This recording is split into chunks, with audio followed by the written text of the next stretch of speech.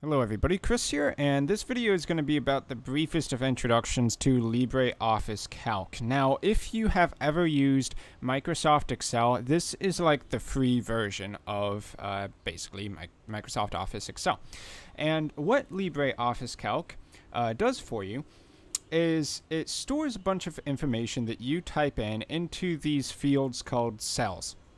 And that's every single square box you see in this document. You can also notice that we can scroll down to hundreds, even thousands of cells. And in terms of columns, from left to right, it's labeled alphabetically, going past Z to AA, AB, AC, and so on.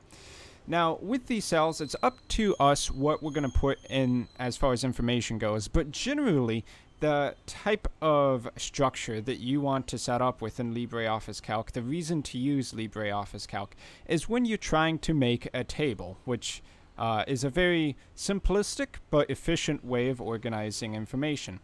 And then with these different fields, we can type in our information. It's also possible to bring in information from outside sources like a database.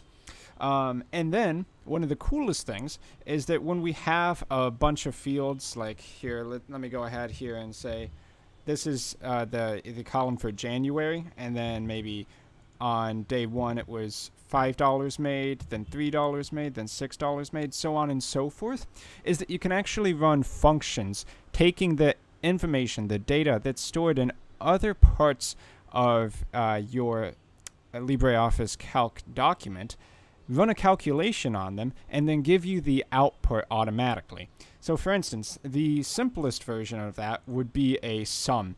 And you can access sum right over here on this toolbar, the functions toolbar I believe it's called.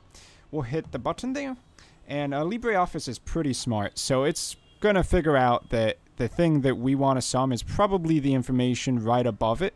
So it's going to sum cells from B3 to B5.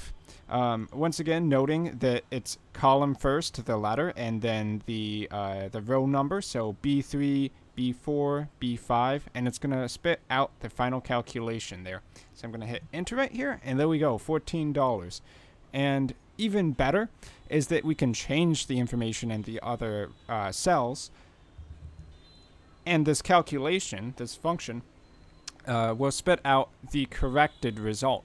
So that's just one really cool way you can use LibreOffice Calc. There's a lot more that goes into it, a lot more functions, and a lot more ways to style your tables and style your calc documents. So if you're interested in that, go ahead, subscribe to my channel. I'll be coming out with a bunch of these videos in the near future. Thank you for watching. I've been Chris. If you found this video helpful, consider checking out my Patreon, and until my next video, I'll see you then.